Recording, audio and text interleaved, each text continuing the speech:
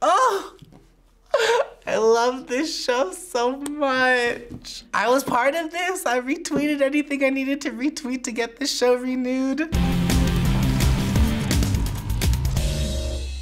Are you someone who gets really passionate about TV shows? Very. For sure. Like, Netflix is my hobby. Definitely. I have my like ride or die shows. We're going to be taking a look at some popular TV shows that were canceled and then revived because of their dedicated fan bases. Seriously? Oh, that's cool. Oh my God, I hope Brooklyn Nine-Nine is there because I was tweeting like crazy that they needed to bring it back. And while Star Trek and Twin Peaks were among some of the first shows to be saved by their fans, we're focusing on some more modern examples. Okay. This episode was actually picked by Dens Upon a Time, one of our Diamond members from the FBE Superfam. Oh, damn, you fancy Diamond. What's good? Thank you. Aw, I know Dens Upon a Time. You're always on the streams. Thank you for suggesting this. Every month, our Diamond members have access to an exclusive live stream with producers here at FBE. We brainstorm ideas, and these Diamond members get to pitch episode ideas that we will actually make, just like this one. Wow, that's so cool. That's like different level of like interaction plus like being involved in it. It's really cool. Fans watching at home can check the links in the description to find out how they can pick what we cover on FBE. That's cool. I would want to pick what you guys do and what I can react to. That sounds cool. Are you ready to dive into these shows? Yeah, I'm pumped. Oh, Brooklyn Nine-Nine! I remember this. I was on Twitter when all of this was happening too. Everyone was so sad when the show was canceled. This show is just so good. You don't understand. Yeah, this show has like a dedicated fan base for sure. I've been wanting to watch the show. I heard it's good. I need to start all the way from season 1. Every episode, I just laugh so much.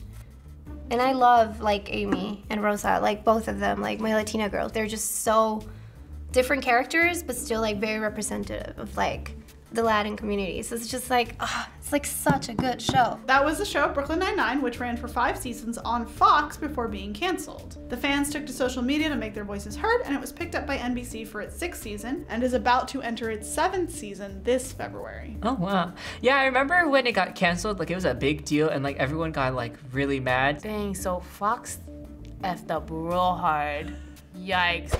Oh, I love Kim Possible. Oh my goodness. Kim Possible! My queen! Kim Possible was canceled back in the day? I watched Kim Possible as a kid. I never felt like there was a break in between seasons or like some sort of thing where it wasn't gonna come back. Yeah, I remember like being in like elementary thinking like, yo, this is the most badass person ever. Kim Possible is just an iconic Disney Channel cartoon. Kim Possible initially ended after 3 seasons and 65 episodes per the standard for Disney Channel at the time. Fans loved it and organized to have it picked back up for a 4th season. Because of this, it's become one of the longest running Disney Channel original series. Wow. See, you can't cancel good stuff like that. You know, come on, Disney, wake up. I honestly deserves it. I don't know, honestly, it was just such a fun show. Showing that girls could be the ones leading the shows, girls could be the ones doing all the fighting and all the badass stuff. Oh, I love her. The Mindy Project. Okay.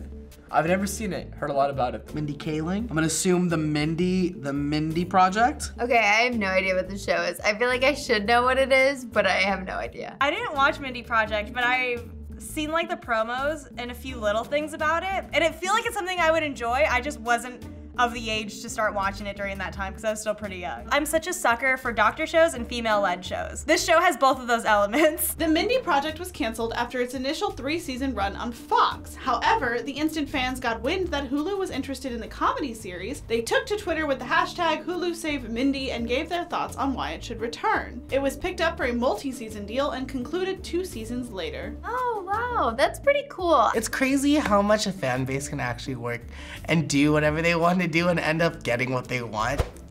Veronica Mars. Oh, Veronica Mars. Okay, I've heard of this. I didn't really watch it, but I heard of it. I heard about this. Okay, I've actually never seen the show either, but I love Kristen Bell. Kristen Bell looks kind of the same. Like, she's been doing good. Veronica Mars. I've never heard of this show. It's so funny when they make high school students protagonists of super serious, like, either detective things or like Buffy. I wish I was a detective, but I was a snotty teenager. I wasn't doing any of that. Veronica Mars was initially canceled back in the early 2000s, but fans raised $7,000 to get a plane with a banner that said, "Renew Veronica Mars CW 2006. What? They also sent 10,000 Mars bars and marshmallows to the CW offices. Eventually, it would get its season 3 and be canceled yet again. Aww. Then, show creator Rob Thomas began a Kickstarter which raised $2 million in less than 11 hours to create a movie. Following that, Hulu renewed the show for season 4, only to receive mixed reactions from fans. Okay, what I want to know is, if it's that good, why do they keep canceling it? That is crazy. They need to make a show just about that. About how Veronica Mars just doesn't die. She keeps coming back.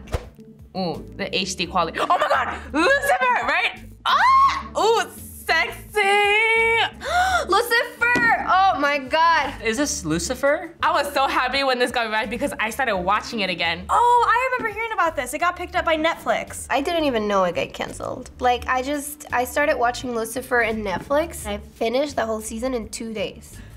1 season, 2 days. I didn't start like watching it until it was confirmed that it was like brought back, and I was like, what's so good about this that it got brought back, right?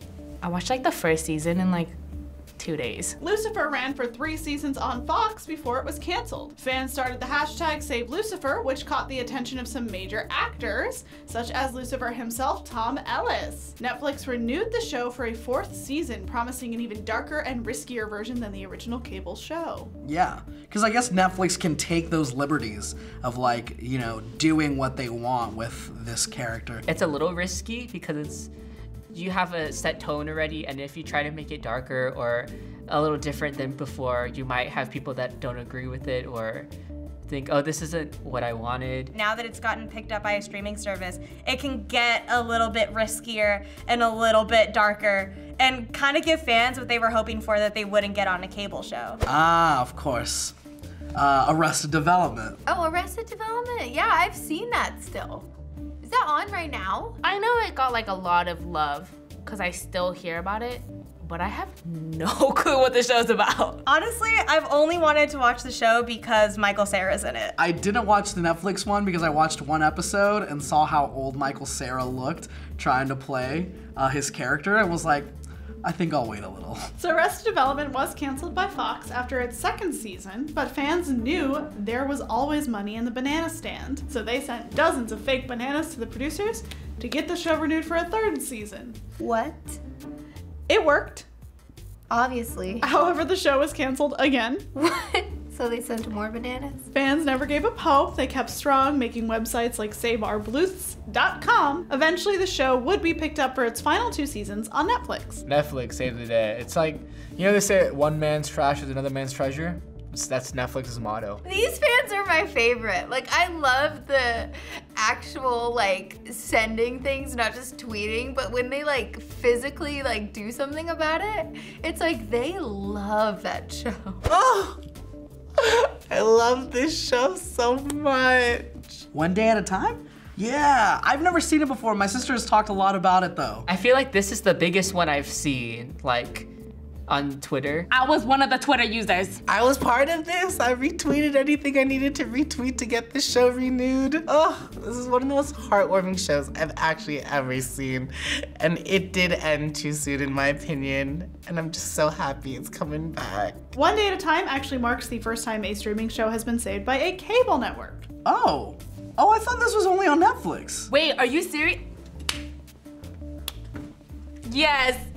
Yes! After 3 seasons, Netflix announced they would be canceling the series. Fans once again took to creating a hashtag Save 1 Day at a Time, sharing their stories about the significance of a sitcom that shows a Latinx family in America in a way that can be enjoyable to all types of fans. CBS-owned network Pop TV felt 1 Day at a Time would be in line with their channel and decided to pick it up for its 4th season, which will be airing this March. Yo, it really hurt because I binged all of it on Netflix and I heard it wasn't coming back and my heart was literally broken. I was so mad they canceled it. It didn't misrepresent like this community, right? It was so real. We showed you a lot of shows today that were saved by their passionate fan bases. What do you think about the power of fans and how it can influence the media we watch? It's crazy, especially within these like recent years, how much social media and like a fan base can really affect a TV show. I think it's like necessary because we are the consumers. In the end, they decide whether they axe it or they keep it going. But like, I think it is important for like audiences to have a voice and to like let it be known, like, hey, we like this thing. We're the ones who are saying like whether this is popular or not, or like if this is funny or not, you know? And so we actually hold a lot of power. They're trying to appeal something to the crowd. They have to make sure that the crowd is enjoying it. And finally, what show were you so excited to see brought back?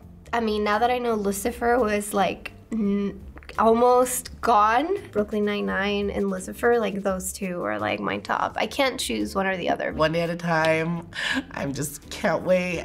I'm ready to cry, I'm ready to laugh, and I'm just gonna binge it again. Well, it's coming on TV, so I can't even binge it, but it's fine. As long as I'm getting more episodes. Thanks for watching this episode of College Kids React. Subscribe and hit the bell so you never miss an episode. Bye! Hey y'all, FBE producer Blythe here. Want to be a part of episodes just like this one? Well then join our super fam where we are making each tier better than the last. You can click the link in the description or join under the video. Bye!